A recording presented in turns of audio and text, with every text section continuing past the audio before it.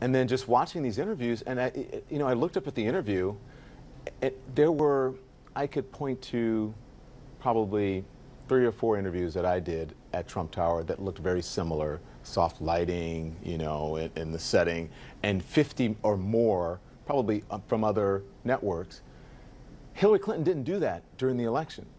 Donald Trump you would call him up and say, can you do an interview? Can we come to Trump Tower? And he would say, yes. Hillary Clinton didn't do that during the election. He flooded the zone. She picked and chose who she wanted to do an interview with, and she didn't think you were a substantial enough figure or did not, want to do it. She wouldn't do it. That's her fault. That's not the media's fault, who she's blaming. Donald Trump was on Fox. Donald Trump was on NBC. Donald Trump was on MSNBC. Donald Trump was on ABC. Donald Trump was on CBS. Donald Trump was on every single person who pretty much asked him for an interview, which was a smart and unpredictable, and fought back when there were huge accusations against him, and he fought back. Listen, I have to give credit where credit is due. I'm sure initially he didn't want to do an interview with me, because my last interview with him was on the night that bin Laden was killed, and we had a huge back and forth about the birther issue.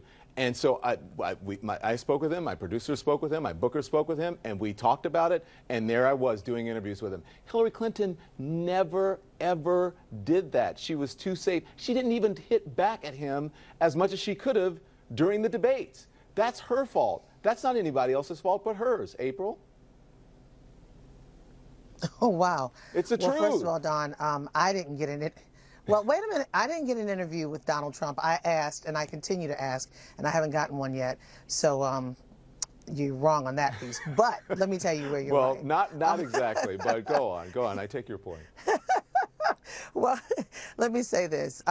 Hillary Clinton, I'm not going to say she played it safe. I'm going to say she played it the way it had been played before. Donald Trump came in like a bull in a china shop and just took it over. He changed the game. And, she and other people kept saying, he's not going to win, he's not going to win.